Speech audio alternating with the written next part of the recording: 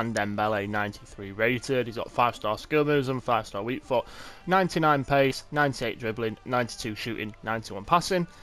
High attacking, medium defensive work rates, 5'10".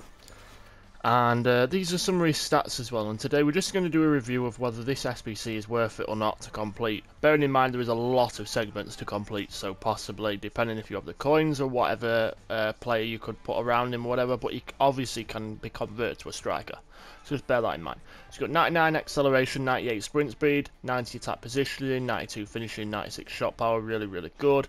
Vision at 88, that's not too bad. Crossing at 95, so that's fantastic. Short passing at 93. Curve at 93, which is absolutely fantastic. Composure at 92, that is spot on. Honestly, he's just going to bang goals in. Dribbling at 99, that's perfect. Ball control at 95, absolutely fantastic. Balance at 93, that's fantastic. He's not going to get shrugged off the ball, and you should be okay. And agility at 99, that is absolutely fantastic for that 99 agility. He's literally just going to be standing there, and you can just fucking smash loads of goals in.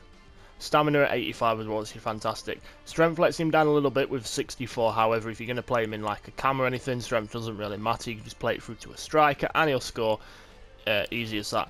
And then his traits, he's got injury prone, flair, speed dribbler, and technical dribbler, so that's really good. So there's 5 segments to complete for this SBC, so we've got an 84 rated team, that's actually not too bad. Got an 85 rated team as well, that's not too bad either. Got an 86 rated team with a team in season moments or whatever player. That's not too bad within our market right now with special cards. However, this one here, 88 rated with a team of the season, that's not the greatest. And another 88 rated team.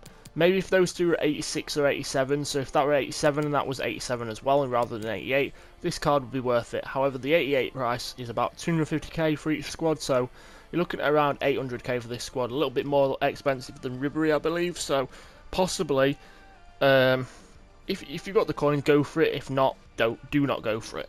But that is it, guys. I really hope you've enjoyed this video. If you have, then smash a like and subscribe. Until next time, catch you guys later.